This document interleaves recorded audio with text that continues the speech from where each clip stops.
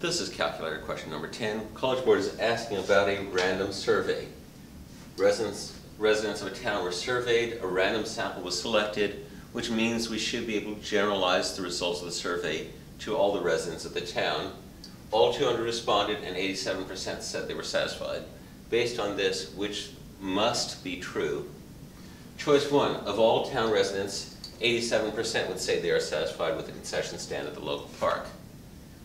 Well, it is likely that close to 87% would say they're satisfied. It does not have to be true that exactly 87% would say they're satisfied, so choice 1 is not correct.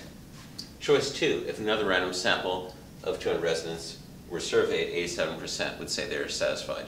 Again, we would expect a second random sample to produce similar results.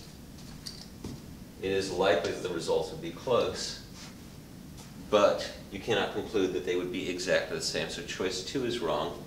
So the correct answer would be A. Neither one must be true.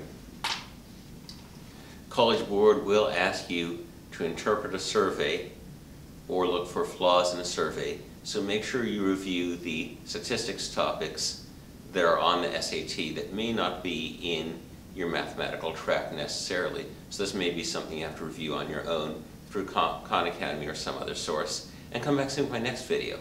With math, there's always more.